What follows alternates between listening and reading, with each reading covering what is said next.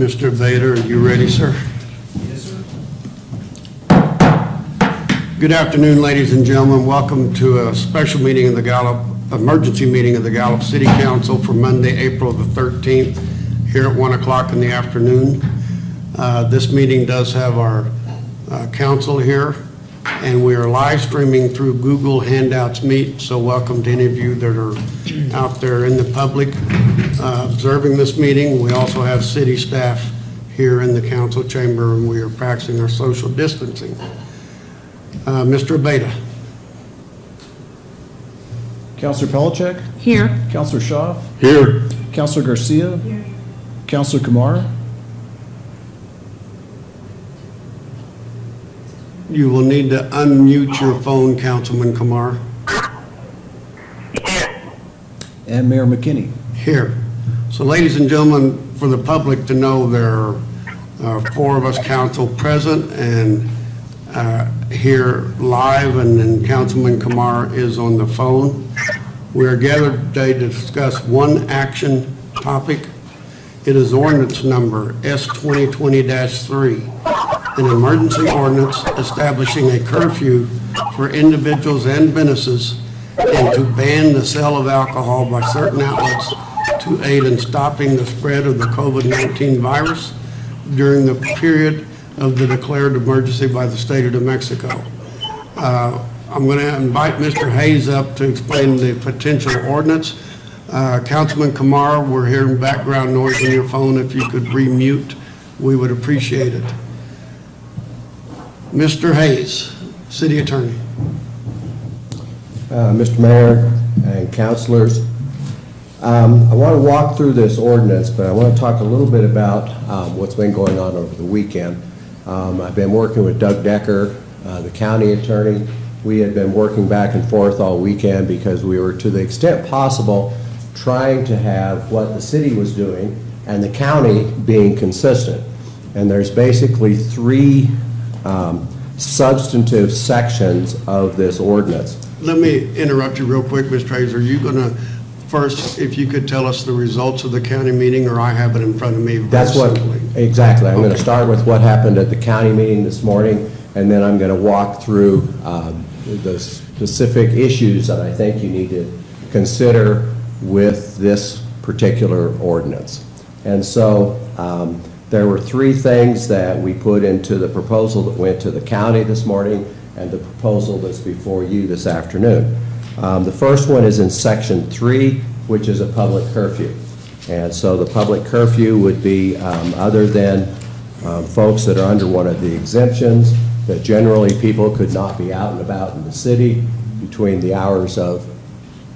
I want to apologize again, Mr. Hayes, just to be transparent to the entire city and anyone watching it. I want to welcome our new councilor from District 2, Mr.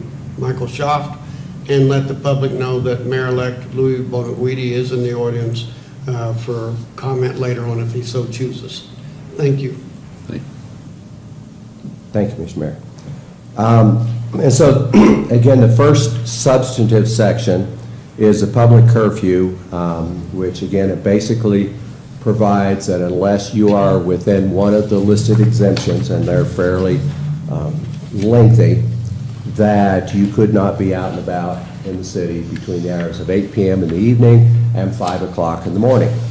The second substantive section is that unless you are an essential business that really needs to be open after 8 o'clock in the evening, that businesses needed to be closed between the hours of 8 p.m. in the evening and 5 a.m. in the morning.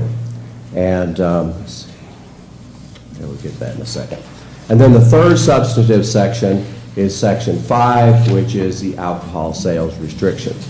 And so in section 5A, you have a restriction on dispenser licenses that is in fact something that's already been imposed by the Secretary of Health pursuant to the governor's order, which basically prohibits packaged liquor sales. The one that the city and the county were looking at, or Mr. Decker and I were proposing, was a limitation on convenience stores, and we have a definition of convenience stores. That would be any dispenser licensee that has less than 4,000 square feet. So that was the three substantive sections that Mr. Decker and I were proposing to both the county and the city. The county, as far as the curfew, made that a voluntary curfew. So it's basically saying that they are encouraging people to observe a curfew, but it is not mandated. The second section, as far as the closure of businesses during the curfew, was eliminated by the county commission. That is not part of what passed the county commission this morning. The third one on alcohol sales restrictions, Section A, the one that deals with packaged liquor sales, was left in the county's proposal, I believe. But with Section B on convenience stores, they came up with pretty much a totally different alternative, which was that their proposal prohibits the sale of hard liquor by any licensee, and they set a cutoff, which is 15% alcohol. And normally it's by volume, is what they say on the bottles when you read how much alcohol is or whatever it is that you're consuming. And so generally wines are in about the 12% level, 10 to 12% level. Beer tends to fall into about the 4 to 5% level. And hard liquor, if you're looking at 80 proof, is 40% alcohol. So they're banning the sale of basically anything other than beer or wine during the period of this public emergency. And as I understand, and Mr. Mayor, correct me if I'm wrong, is that ban that was passed by the county commission is not limited to just convenience stores. I think it involves anyone that is a county alcohol distributor, but to my knowledge, they only have 4 venues within the county out of the city limits. Correct. But I think that the way that what finally passed was a ban on the sale of any alcoholic beverage which has a percentage of alcohol higher than 15%, no matter if you're a convenience store or a grocery store or by all dispensers. That is correct, and that is on their copy. I have the copy of their ordinance that they approved this morning. Okay. And so that's basically what happened in the county, is that what passed is very different from what was proposed at the beginning of the meeting. And certainly that's within the prerogative of the county commission, and today it'll be within the prerogative of the council here to do whatever they want with this proposal. This is just a starting point for you to decide what you want to do. So, we are in some uncharted territory in a lot of ways.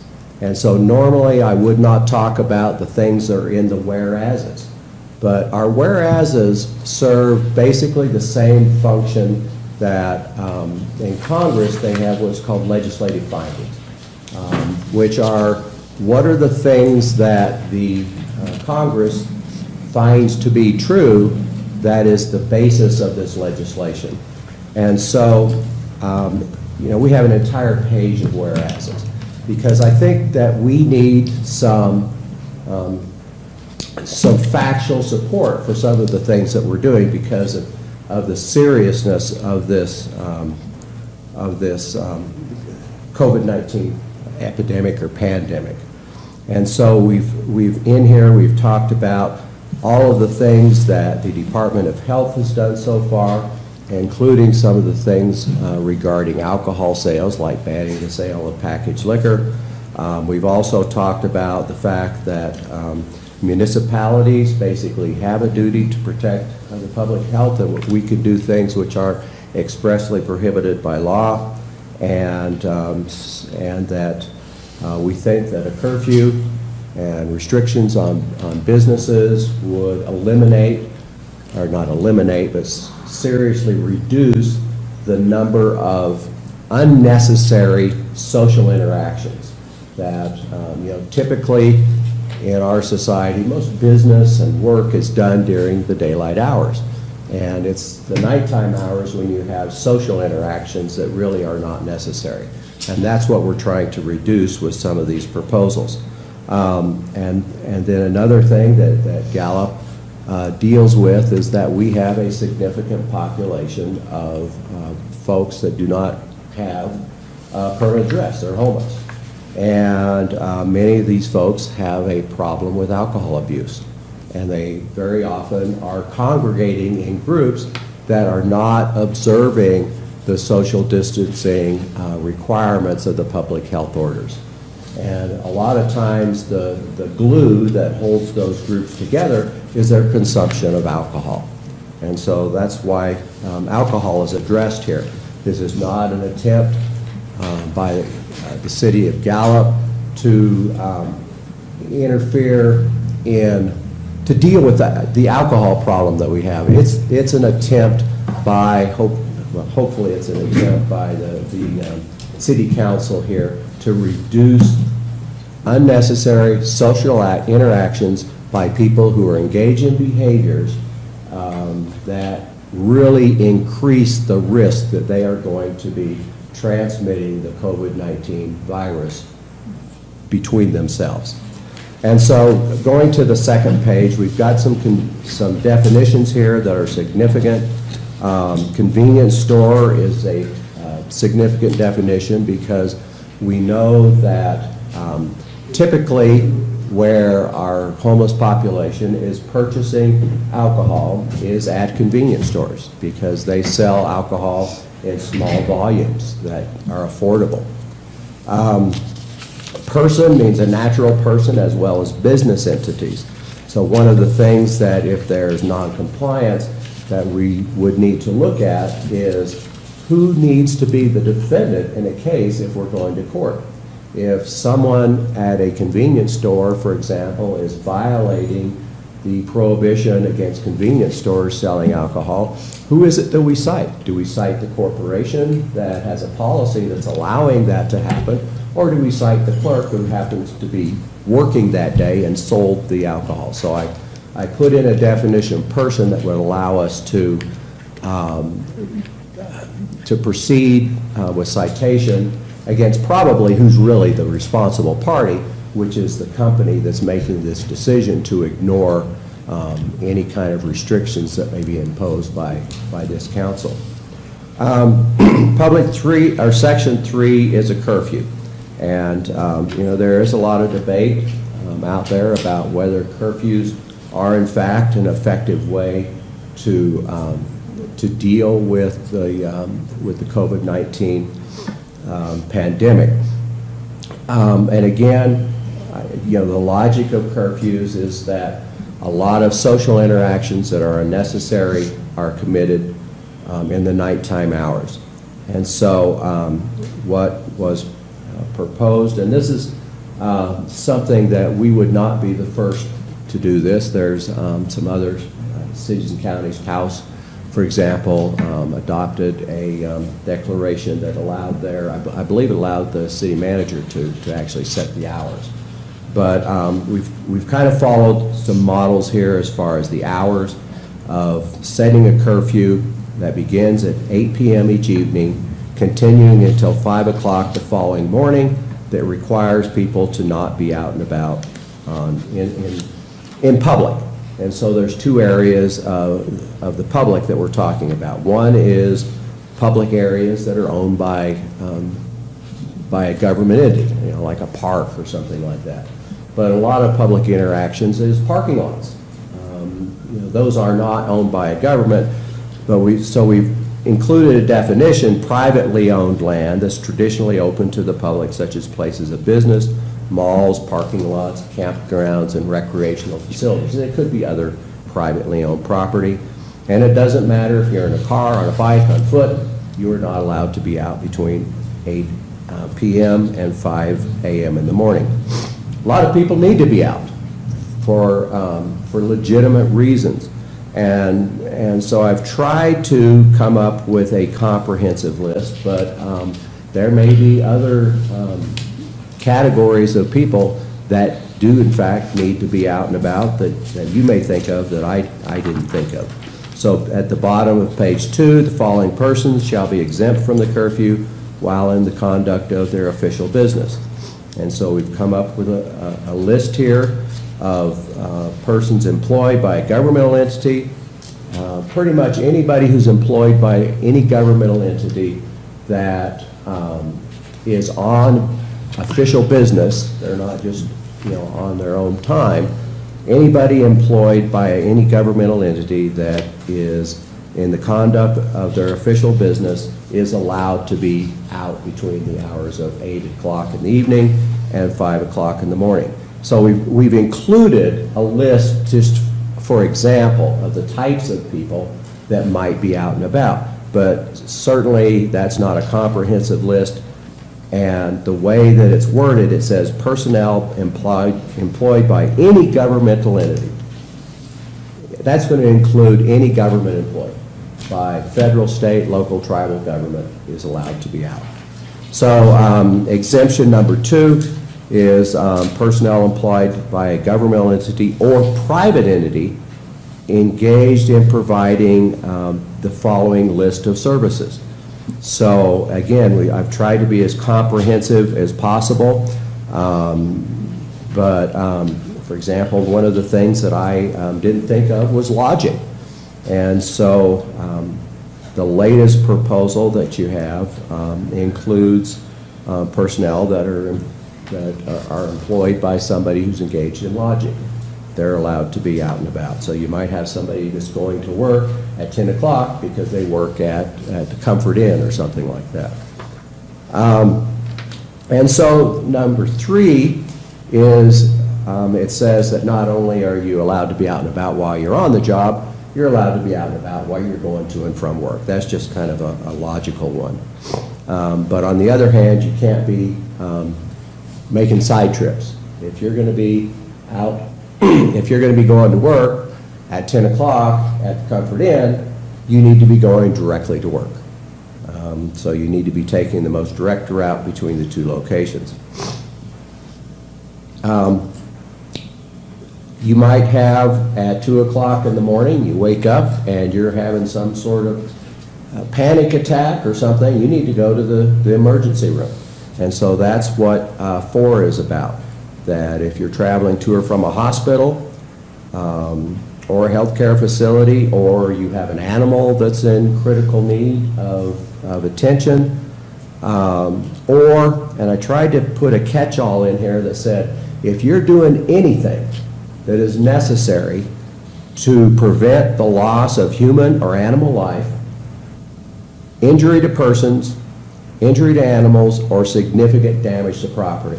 And so I think that is probably going to cover any kind of emergency situation that might arise. If you're trying to protect life, property, and animal life, and that's why you're out and about, that ought to cover pretty much any reason that somebody might legitimately out and about.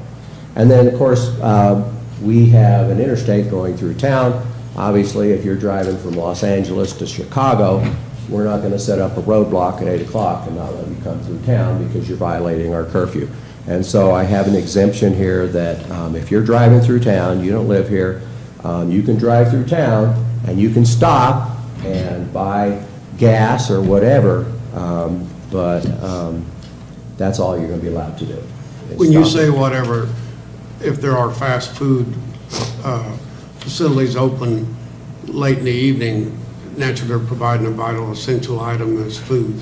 Correct. Okay. And so one of the things we'll talk about, it says that persons that do not reside in Gallup that are traveling through Gallup on an interstate or state highway that do not leave the highway except to obtain one of the products or services listed in section 4B. And so 4B lists all of the businesses which are allowed to be open between the hours of 8 and 5. So it's going to be all kinds of healthcare services, vehicle fuel, and food, or fast food, as long as there's a drive-through window or a curbside service. Those are the only things that you'll be allowed to. Those are the traditional things that somebody traveling through would want to have. something that just popped into my mind again was that we may need to put something in here. What if you want to stop and stay in a hotel here? That just occurred to me. I don't have something in there on that, so we might need to. Actually, I'm thinking the most current version. Did somebody have? This is not the most current version. I thought I'd stuck lodging in there. I don't see lodging, and I don't see food service.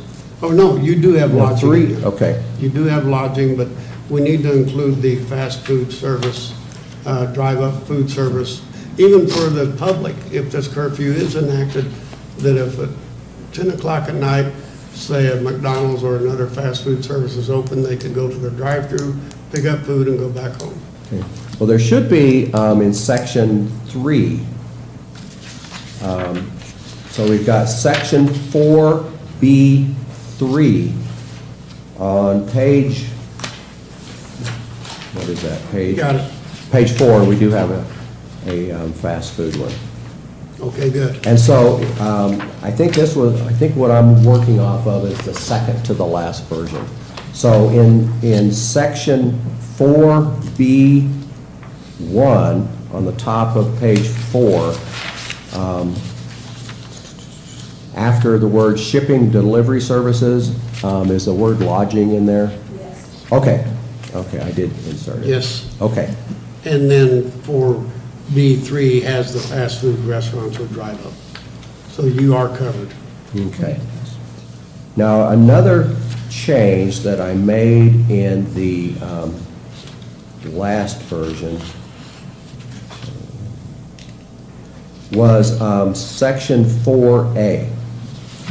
Commencing immediately upon the effective date of this ordinance and continuing thereafter each day until the governor revokes the declaration of a health emergency contained in Executive Order 2020-004, all businesses and nonprofit entities.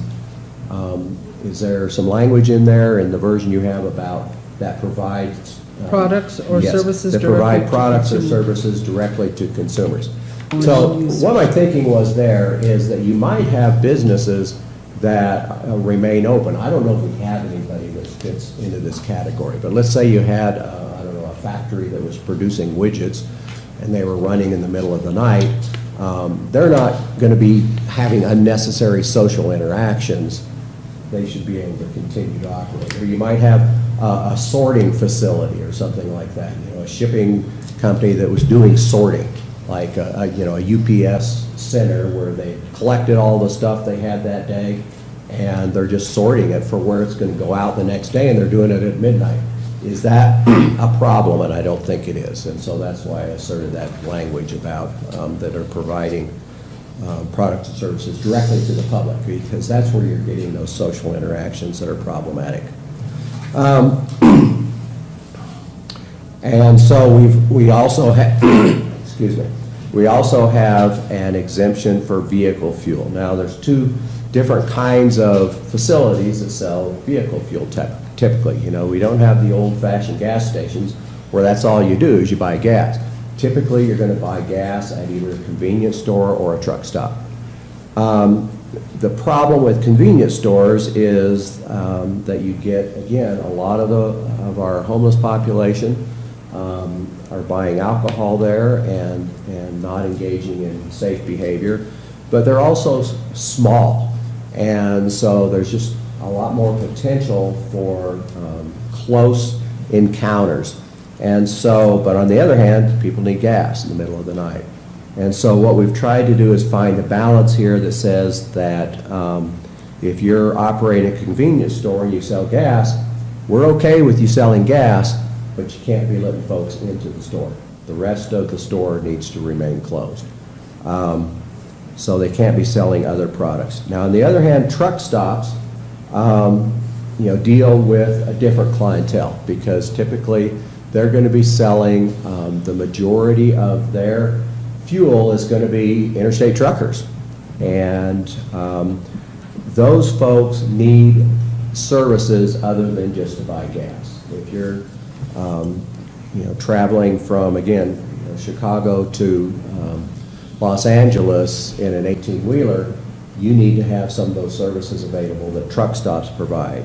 And so, again, this is something we actually borrowed from the proposal that the county had that they ended up eliminating, was this truck stop exemption that says that if more than half of your sales are coming from diesel fuel, that not only can you continue to sell fuel, you can also continue to remain open as long as you follow the social distancing requirements that have been imposed by the New Mexico Department of Health. And one of those requirements has to do with the number of people that are allowed within the retail space. So the Department of Health order, the latest Department of Health order, said that the way that you calculate how many customers that you can have in your store is that you look at the occupancy load, the normal occupancy load that is calculated by the fire marshal. And so for businesses within Gallup, we have a fire marshal, we actually have 3 now, who do that calculation. And then you're allowed to have 20% of whatever that number is as far as customers. And then the third one that is in here that again was borrowed from the county is the fast food and restaurant exception. So what you have as a proposal is that fast food and restaurants that have a drive-up window or curbside pickup service are exempt from the business closure curfew. However, they must be in compliance with the Department of Health, Department of Health social distancing requirements. Now, the issue that I think that you need to consider with fast food restaurants is, are they kind of an attractive nuisance in the sense that we're telling people that you are to remain at home between the hours of 8 and 5, and you get a craving for a Big Mac at 12 o'clock, are you going to drive down and get a Big Mac even though you're violating the curfew? And so I think the issue is with fast food is that what's the population that could legally be utilizing a fast food convenience? And it would really be people that are out on the job, like police and fire and those kinds of things, and people traveling through. But you know, just regular old folks that are living here in Gallup that work during the day should not be going to McDonald's after 8 o'clock at night if this is the proposal that you adopt. And so I think that's something that you should consider and discuss, is whether or not this this exemption is problematic or not. Well, we're getting into uncharted territory a little bit is with Section 5. Section 5 is the alcohol sales restrictions. And again, as I mentioned previously, there are 2 parts to Section 5. Section 5A is the part that states that anybody who holds a dispenser license. And so a dispenser license, we have a somewhat odd, the way we categorize liquor licenses in New Mexico is different than most states. We have this kind of catch-all license of dispenser licenses, which is anybody who sells what we would call hard alcohol, hard liquor. No matter what the mode of selling it, a convenience store, a package store, a restaurant, a bar, they all collectively have this thing called a dispenser's license. And so what the New Mexico Department of Health order said is that basically package stores are shut down, because the way that her order reads is that unless that dispenser derives more than 50% of its gross revenue from the sale of food, non-alcoholic beverages, water, dry goods, and other consumable household products. So what you're looking at there is grocery stores and convenience stores is who is exempt from the Department of Health's order. So in a sense, we're really just duplicating what's already being done by the New Mexico Department of Health, and presumably is being enforced by the New Mexico State Police, who's been assigned to enforce her orders. Where we're stepping out a little bit is in the convenience store section. So let's walk through this one. Convenience stores that hold a dispenser license, which would be any convenience store that's selling alcohol, may not sell, serve, or otherwise transfer beer, wine, or other alcoholic beverage, as those terms are defined by the New Mexico Liquor Control Act, at any time of any day of the week until the governor revokes the declaration of health emergency. So let's talk about what that means.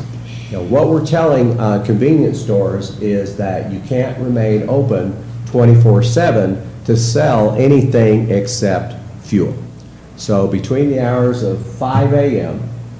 and 8 p.m. in the evening, you're allowed to remain open. You're allowed to have your doors open and have customers come in as long as you're observing those social distancing requirements and the 20% rule. And so between the hours of 8 p.m. in the evening and 5 a.m. in the morning, again, if this proposal passes, Section 4 would basically say, you're not going to sell anything except fuel. And so they're not going to be selling lottery tickets or milk or alcohol or anything. So what we're talking about here is sales between the hours of 5 a.m. and 8 p.m. in the evening. Now, and if we were in normal times, this proposal would be problematic because basically there is a regulatory scheme in the state of New Mexico which tells cities and counties what they're allowed to regulate as far as alcohol sales. But we're not in normal times. And so the legal question is the fact that we have these declarations from the governor. And so let's go back and look at the whereases here, because I think that's important. That the governor issued an executive order, and based on the executive order, the Secretary of Health has issued a number, I think she's had 3 or 4 public health orders that have been issued pursuant to several laws: the Public Health Act, the Public Health Emergency Response Act, the All Hazards Act, and one of the second to last public order that she issued on April 6th provides that her order does not restrain or preempt local authorities from more stringent restrictions than those required by the order. So, you know, the argument that if this were a court case would be, because these are not normal times, because of the seriousness of the health risk, that we have the authority to, that basically trumps the Liquor Control Act. And that, things like the Secretary of Health's order is telling us, cities and counties, you need to go out there and look at what kinds of restrictions are going to make sense in your particular situation. And as you know, we have some unique situations in Gallup that allows you to do some things that you wouldn't ordinarily do. And so, you know, Mr. Decker had the same question asked of him this morning about, you know, what's the legal basis of this? And I'll tell you kind of the same thing that Doug said, which is, you know, in normal times, we couldn't do this. But the argument, again, is going to be that these are just such extreme times that the governor and the Secretary of Health have at least impliedly given us the authority to do some things that we wouldn't normally do. And so let's talk about why that's important in this particular situation. You know, what we have in Gallup is a situation where you have people that, and anybody, I've seen it, I'm sure you all have seen it, that you're driving around Gallup and you're seeing individuals who are clustered together, clearly not observing any kind of 6-foot social distancing requirement. They're just hanging out and they're passing a bottle of liquor amongst themselves. Where are they getting that alcohol from? Well, typically they're going to be getting it from a convenience store. And so you know, one of the things that, that needs to be, I think, considered and discussed is, you know, this restriction does not say that alcohol can't be sold. It's saying that you can't get it from a convenience store. And so you're going to have to get it from Safeway or something that's bigger than 4,000 square feet. And typically that is not where that population is buying their alcohol. Now, will they begin doing it? Possibly. We don't know. And if that comes to pass, then maybe we need to come back and consider further restrictions. But initially, the discussion among staff was that convenience stores are where we're having our issue with the population that is at high risk. And we know because we're dealing with the hospital, Rehoboth, and Indian Health Service, and they're seeing a pretty high percentage of this population is testing positive. And so once those folks that are positive as far as the COVID-19 virus are out on the street, what are they going to be doing? They're going to be back interacting with each other and spreading this virus in a logarithmic fashion. So penalties. One of the things that, you know, typically violation of a municipal ordinance would be a fine of up to $500 and or up to 90 days in jail. Well, we know that jail populations, that's a problem with, as far as you've got a lot of people in close confinement. Do we really want a judge to have the authority to send somebody to jail for violating this ordinance? And so this proposal has a different penalty scheme that you would normally see for violating a city ordinance. So it's a misdemeanor to violate, it's a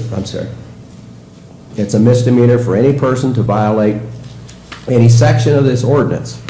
And so remember that a person, again, is not just the clerk who sold that alcohol or who violated the curfew. It could be a business entity. It could be the corporation, the LLC, the partnership, whatever it is that's making those decisions. And the penalty is going to be a fine of not less than nor more than $500. Now, $500 is our maximum fine under New Mexico law. Another thing that you typically see in ordinances where you have violations that are kind of continuous is that we make every day a new violation. And so if you've got a person who is violating our land development standards or a whole fire code, we have provisions that basically say every day that you ignore our law, you can be charged with a new violation. And so that's what I inserted into this. So if you have somebody who is a company that is basically ignoring our restriction for 2 weeks, that's going to be potentially whatever 14 times $500 or $7,000 fine.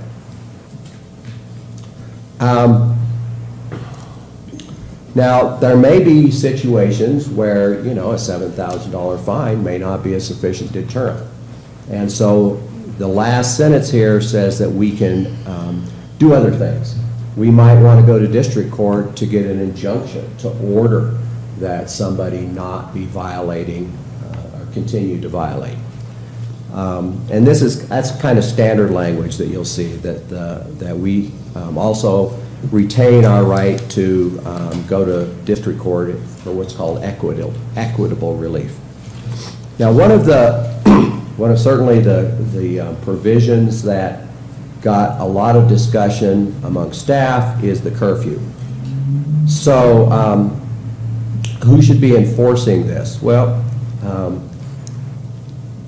I think that code enforcement officers and fire marshals are the kind of people who typically enforce this kind of regulation.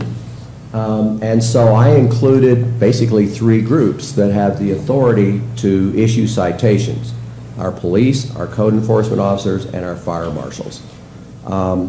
There's a case from the New Mexico Supreme Court that says that if the only penalty is a fine, you shouldn't ever arrest somebody. So basically what that's saying is that if you have a citation that's issued to someone and they refuse to sign it, in the old days for a speeding ticket or whatever, you'd arrest them. You can't do that anymore. And so we're basically just following the guidance from the New Mexico Supreme Court here by saying people shouldn't be arrested ever for violating this ordinance. The curfew. And again, this one got a lot of discussion. And the question is, do we want police officers stopping people and asking them whether or not they are out there on official business or not? That's a concern. And so, you know, remember when seatbelt laws first got passed, and a lot of states adopted what was called secondary enforcement for seatbelt laws, which basically was the idea that a police officer in this state cannot stop you because he sees that you're not wearing a seatbelt. He can only stop you if you committed some other traffic violation. And in that instance, then, he can also issue a citation for the seatbelt violation. So a proposal that you have that I thought might allay some of the concerns about police officers being a little overly aggressive in stopping people just for being out after curfew was to do something similar with this ordinance. That basically says, as far as the curfew is concerned, it's secondary enforcement. That if you're out driving and you're not committing any traffic violations, a police officer should not stop you simply to make sure that you are legally out and about. However, if you commit a traffic violation and the officer pulls you over, he can start asking you about, well, why are you even out at 12 o'clock at night? Do you have legitimate business? And if the person is not within any of those exemptions that allows them to be out and about, then the officer could issue a citation. So again, that's one of those things that you know, we just make a proposal for you. You need to consider whether you like it or not.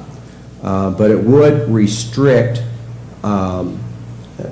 enforcement of the curfew. So any enforcement officer shall not initiate contact with any person or place any person into investigative detention for violation of Section 3 unless the officer has reasonable cause to believe they've committed a violation of some other law.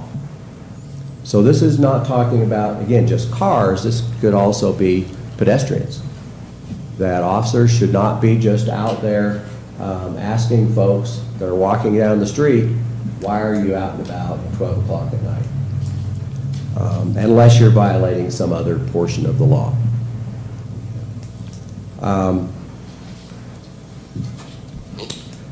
We also put in here, or I put in here, something is similar to what we do with some violations in our animal code, which is that your first violation, you get a notice warning. And kind of the logic behind that is that there's an education process that's going to need to be, not everybody is going to know that we have a curfew. You know, not everybody reads the news.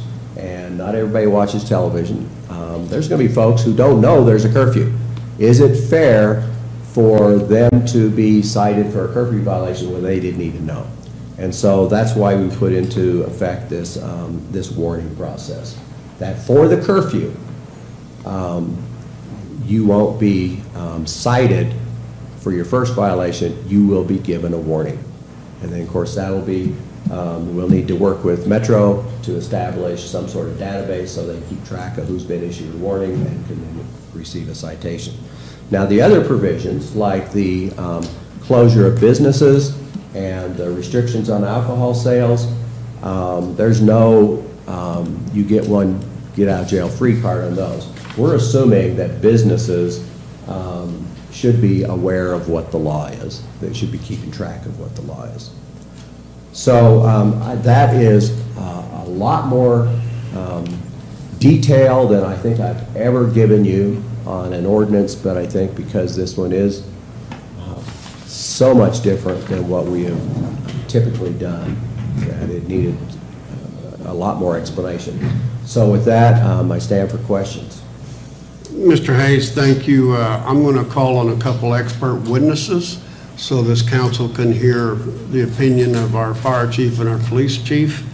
And then this council will open up to questions for any and all of you.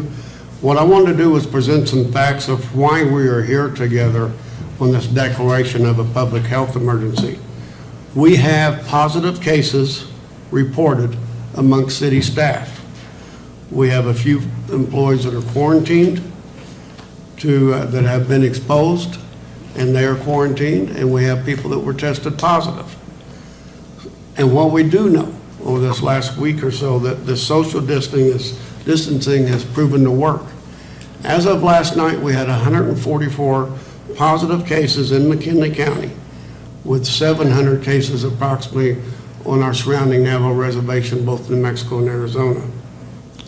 What we have done and worked with through a task force for the last 2 weeks with our chiefs and with our city staff and with the hospitals and emergency care, we have developed a way to isolate some of the people that had no home to go to. As of last night, we had 78 people that we, through the hospitals, directed into motel rooms.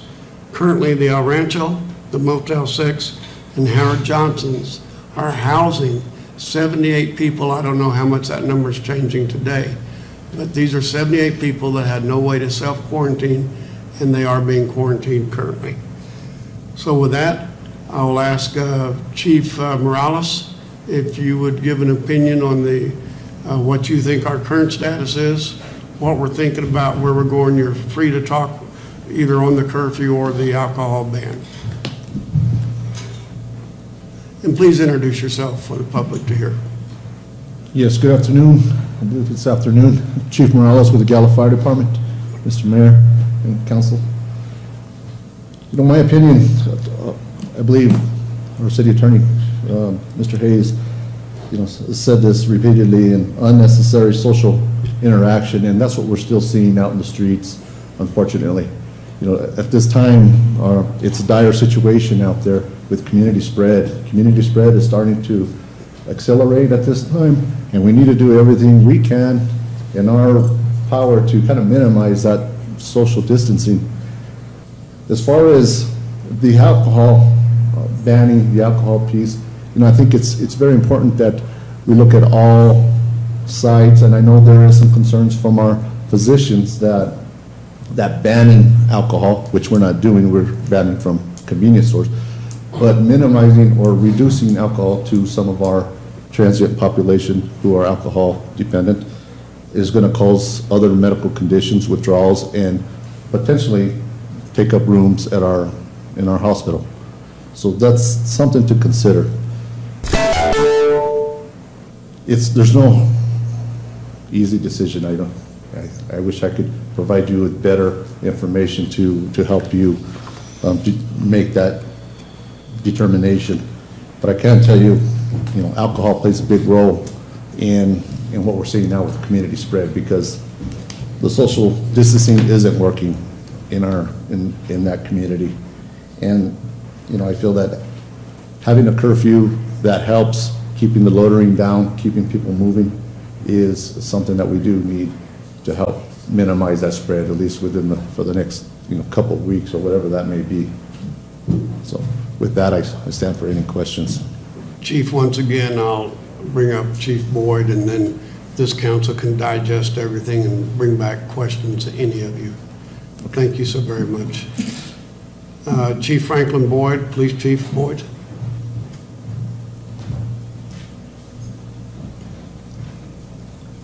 Thank you, Mayor and Council. Chief Frank Boyd, Gallup Police Department. Mayor and Council, in regard to this pandemic, I will tell you right off the bat that this pandemic has created a whole new set of very challenging issues within law enforcement. We're treading into some waters that are very uncharted at this point, and we're trying to work out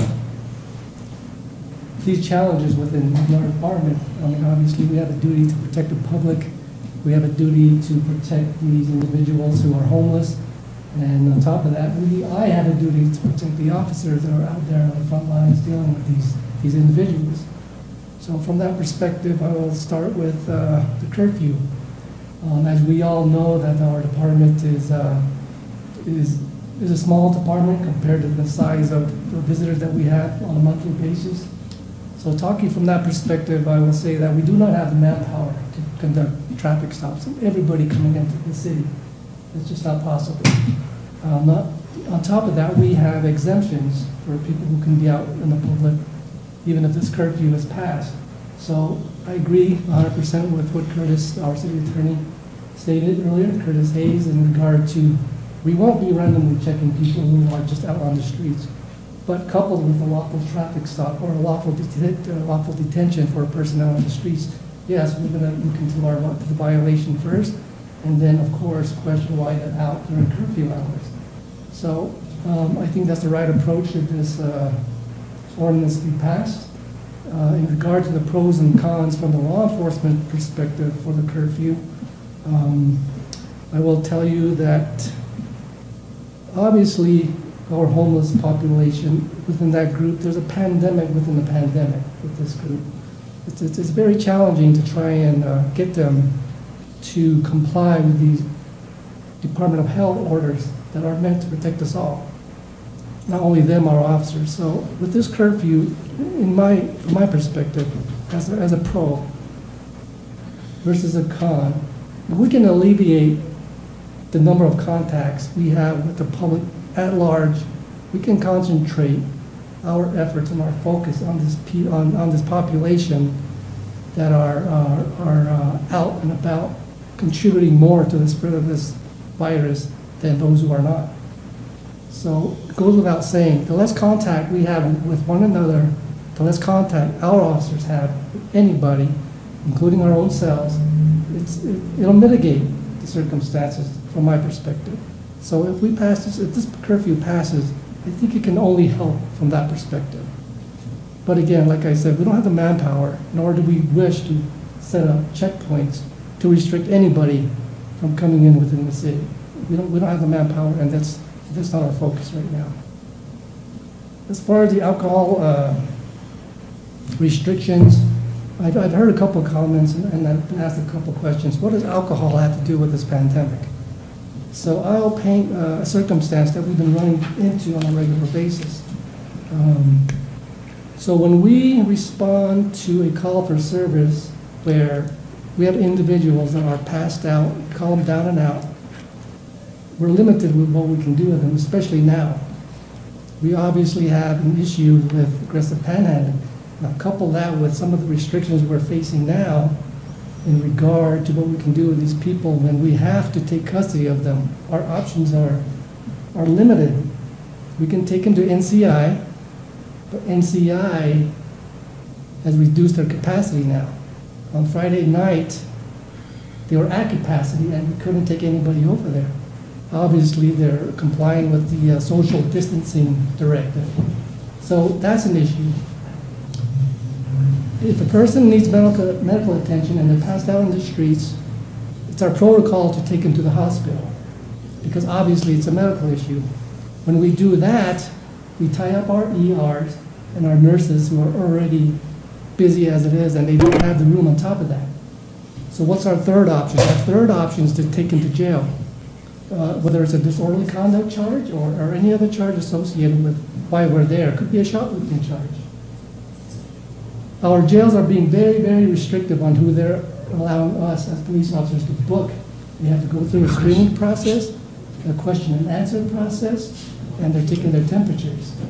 A good majority of the people we're trying to formally book into jail are being denied. So that creates the final challenge to us. What do we do with these individuals when all of these entities are at capacity? As law enforcement officers, we're not medical professionals. We're not there to detox them, nor are we there to incarcerate them. So when these entities are at capacity, what are our options?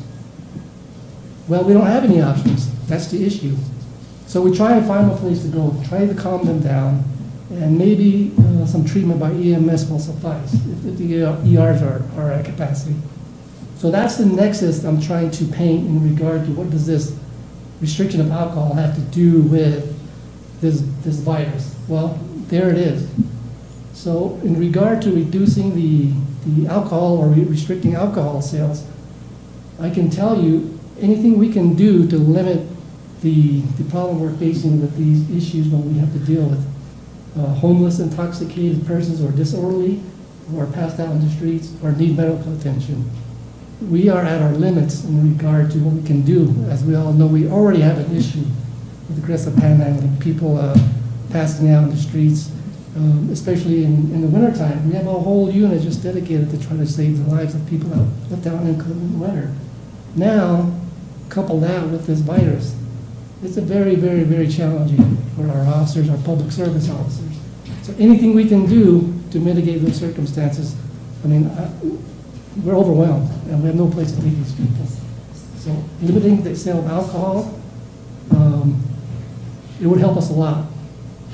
In regard to the other grocery stores, yeah, from my experience, and I've talked to my commanders this morning, they have good security. So even though they may be allowed to sell alcohol, their security is adequate. We don't necessarily go over there because people are buying alcohol who shouldn't be buying alcohol. They do a good job screening people out in regard to who they sell alcohol to. They have security, that's the key. I can't say that convenience stores have security as much as they do. They did a good job. Walmart has security. I believe Shop and Save has security. So they're a big help in this regard. So with that being said, Mayor and Council, I stand for any questions, and I'll just say this, that we need as much help as we can possibly get dealing with this issue. Thank you very much, Chief. Mr. Hayes, you have another comment? Well, yes, I just need to interrupt. We have a huge problem. We're not getting a feed out to the public, and that creates a serious legal problem, because in New Mexico we have an Open Meetings Act that says that the public has a right to attend and observe what we're doing here, and we haven't provided that for them. Did we restrict attendance to this meeting? Did we say no one can come? I believe we restricted physical attendance, and what we provided for, or we're hoping to provide for, was that we would meet the legal requirement that they can observe by a feed that isn't working. And so bottom line is, if we take any action at this meeting, it will be invalid. Let me ask a question. And so what we need to do is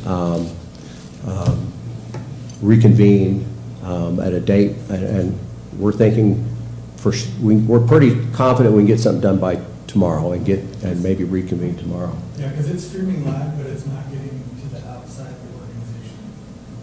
Okay, I appreciate that. With our IT department, do you feel that we would be online by tomorrow? The public could hear?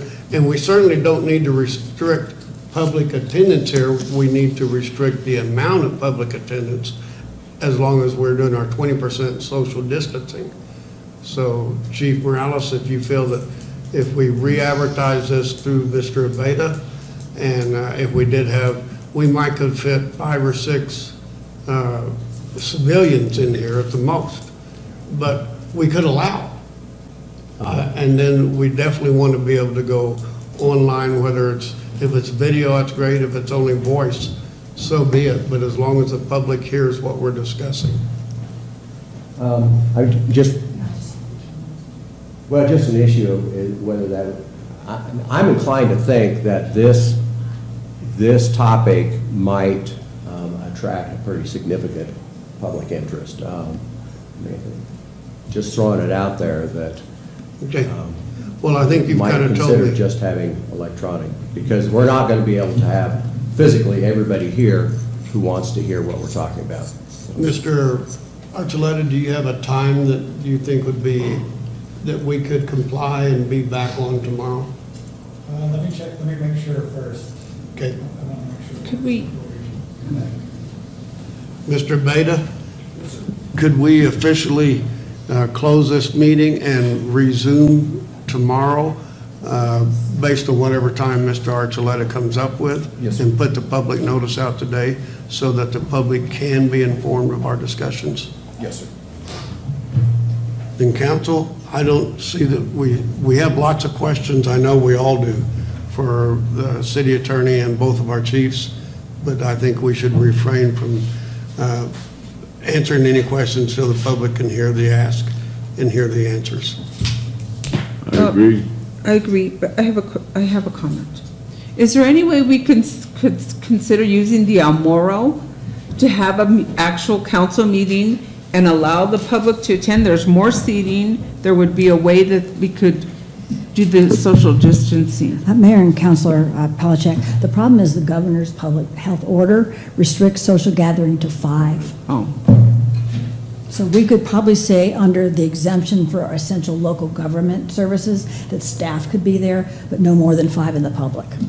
What about the 20% of capacity of a? That's for retail establishments. It doesn't apply to mass gatherings. Okay. Okay. I just thought it was Gotcha, bigger. that's a good idea.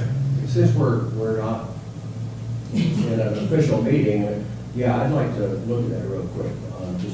You're talking about the theater, right? Yes, let's look at that option. And we're told by the Secretary of State, we must have these meetings, we must allow the public in, and we could social distance quite a few in there. So it may be something. The county did do their meeting this morning, and they did it virtually, so they didn't have technical difficulties, and so it worked for them.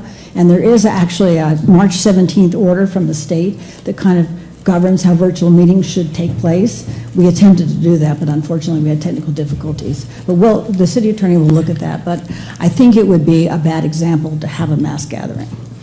Okay, I'm going to go straight to council. I'm going to ask for a motion to recess this meeting until such time as given to us by the city clerk working with the IT department, hopefully to resume tomorrow. So moved. Second. Councilor Shaw? Yes. Councilor Belcher? Yes. Councilor Garcia? Councilor Kumar? And Mayor McKinney? Yes, and Council Kumar, thank you so much. Hopefully, I'm going to ask our IT department if he can create that call-in phone where people can be on the other end, but where they're all muted. At least we could, audio would go out if we can't get the Zoom streaming working. We want to make sure we're available to as many of the public as we can be. So with the action of this council, we are in recess until such time that our city clerk puts out the notice for our next, when we regather. Thank you so much. Thank you.